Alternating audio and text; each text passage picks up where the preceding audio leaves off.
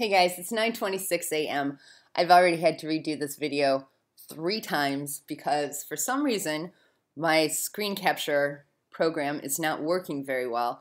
But I just want to capture this to document it, that at 8 o'clock this morning, I was up at 8, had my cup of coffee, I was sitting there drinking my coffee, reading some stuff, and all of a sudden it felt like, remember back in the day when we would go to school and the gym teacher would turn on the lights and you'd hear the foomp, and then it would be like zzz, because those lights were making that vibrating sound. Well, it was like I could hear that.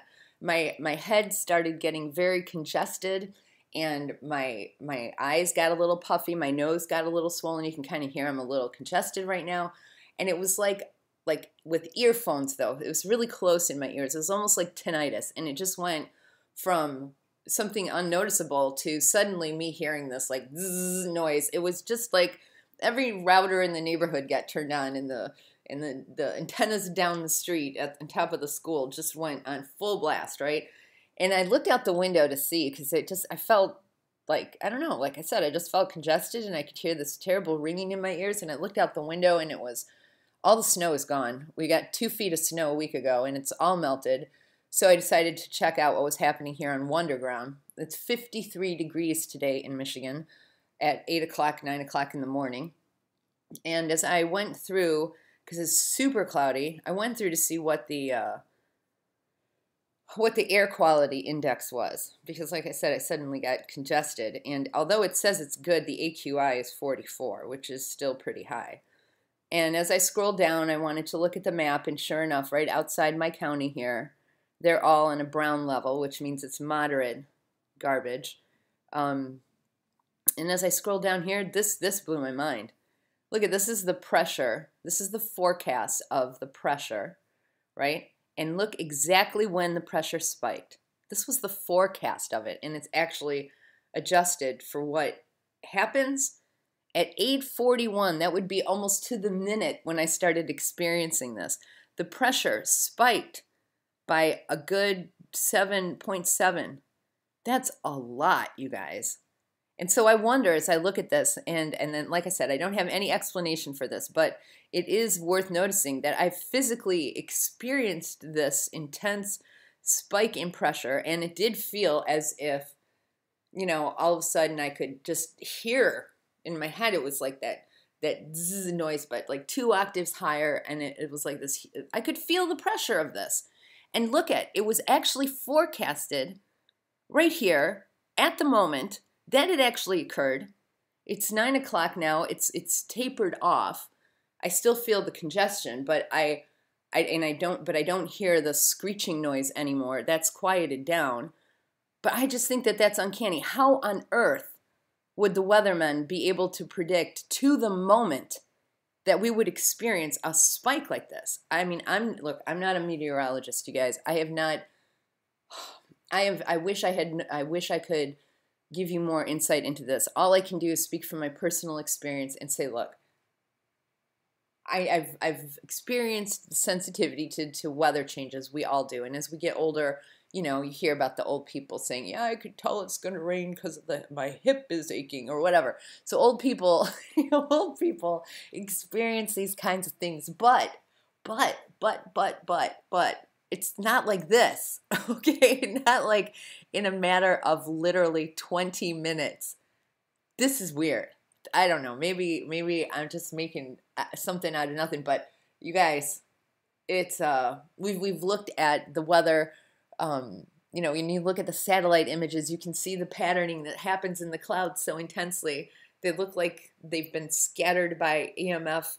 You know, EMF breakages. They break into these crazy patterns, and it's even noticeable here on the pressure. I mean, how on earth? If you guys let's just look at the hourly forecast here.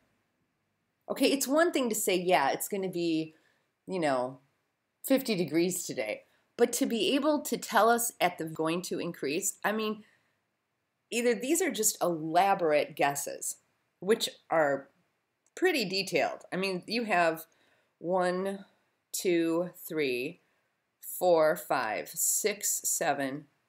You have 8 metrics okay, of forecast. Now, if these 8 metrics of forecasting weren't pretty precise, it would be a tremendous waste of time for them to do these forecasts.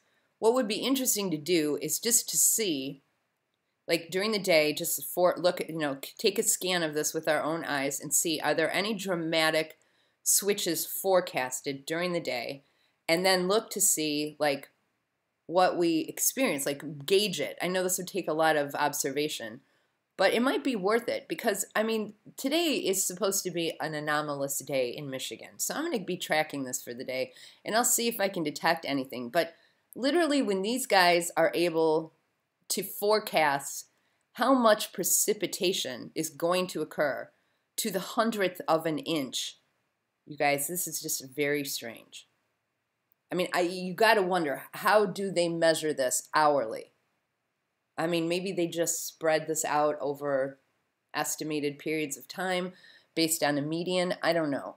I've done statistics with quality training and stuff like that. I guess I would have to investigate this on a really deep level. But let me just tell you this. From my experience of doing quality training, I'm a black belt in Six Sigma. These kind of forecasts require such specificity, there's so many metrics that go into measuring this, that when I see something like this, and I physically experienced it, which is what makes it even worse, I can't help but marvel the ability of any measure-taking process to be able to know this, to have a 0.7, or what is this, about 0.71 increase in a matter of, 19 minutes? You guys, 19 minutes over the course of 24 hours is a huge range. To be able to pinpoint this with such specificity tells me that there is something other acting on the environment besides just natural weather forces. This is, let me make my argument here. And I wish I could I wish I could reason this better for you by giving you my understanding about Six Sigma and how we measure variables and predictabilities and standard deviations and stuff like this. You guys, this is such an enormous deviation, okay? That it's suspicious. There's something to look at this and say, wait a minute. How could they have, this is not a good guess. There's more to this than a good guess.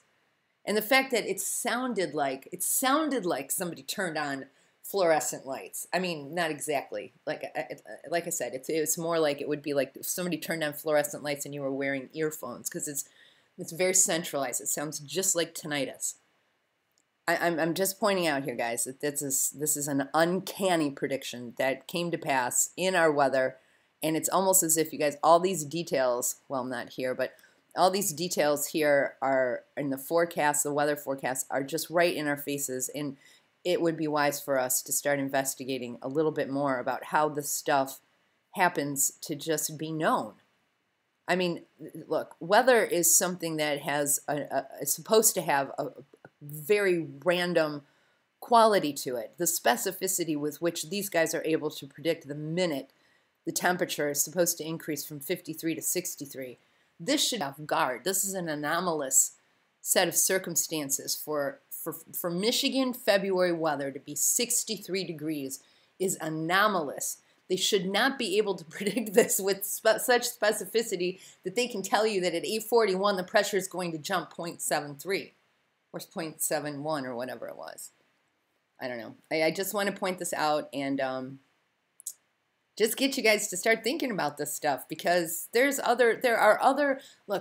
must be other man-made controlled factors for the specificity of the forecast to reflect reality on an anomalous occasion.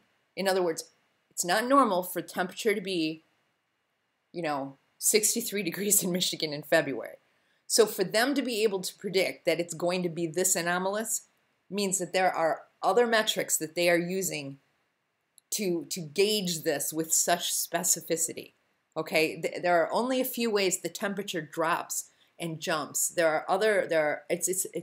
It's not normal. It's not normal. So just start putting your thinking caps on, you guys. Look around at the weather antennas that we have, the cell phone towers that we have everywhere. Start looking into these details. You know, there's a lot acting on our environment right now, and when we experience these things, it kind of, there's a reason why we're supposed to be paying attention to this and asking these questions. It's not unreasonable to ask, and especially you guys out there who know about statistics and who know about how to measure data and look at the influence and variables that are impacting the data. This is supposed to be a random situation. Weather is supposed to be something that's kind of randomly impacted by several environmental and variables. There should not be this wisdom calculated into our forecast unless those variables are foreknown. In other words, unless these guys are either psychic or they're exercising control, predicted control over these variables. Like, for example, you can increase the pressure in a closed system or even an open system by altering the electromagnetic frequencies that are functioning in that atmosphere. Think about your microwave, you guys.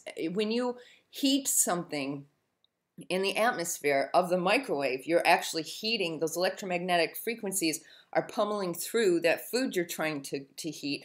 And depending on how fast or how intense those electromagnetic frequencies are, they will actually cause an expansion of the item that's in the microwave to like pop, you know, if it goes too fast. So there are ways to rapidly increase pressure by heat in the atmosphere, especially the upper atmosphere. And the fact that you can just experience this sitting down and having your morning cup of coffee, and the fact that Weather Underground has this so perfectly, you know, forecasted, says that this is very suspicious. It should be very suspicious.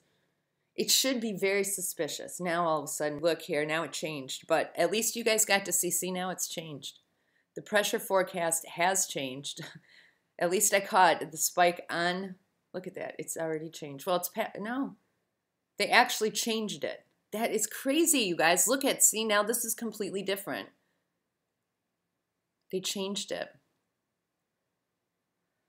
Wow. I don't know, you guys. Yep, the 941 spike that I actually experienced has now been edited out. That is creepy. All right, well, I guess I have to upload this video no matter how illogical it sounds. Hopefully you guys will understand what I'm trying to say. I can't believe they changed it.